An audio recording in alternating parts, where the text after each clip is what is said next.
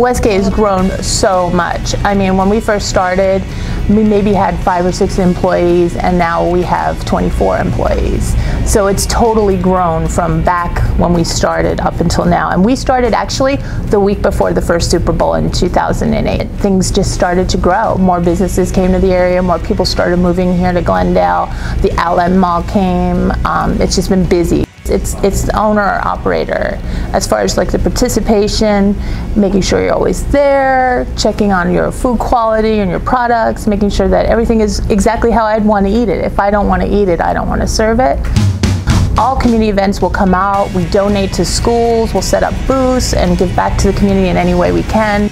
So Tony, I have a certificate for you. It's from the Office of the Mayor, presented to Shane's Rib Shack for the Mayor's Business of the Week.